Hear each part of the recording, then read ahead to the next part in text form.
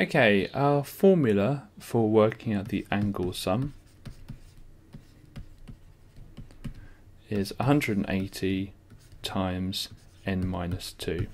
So the first thing we're doing is taking away 2,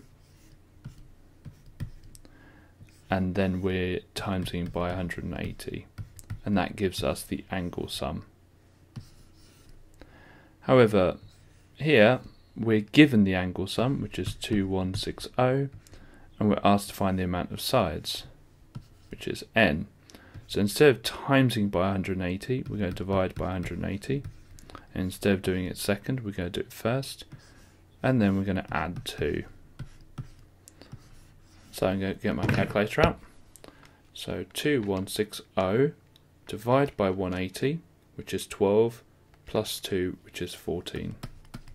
So the amount of sides is 14, and you can check that by doing 14 take away 2 times 180, and it should give you the same number in the question, which it does.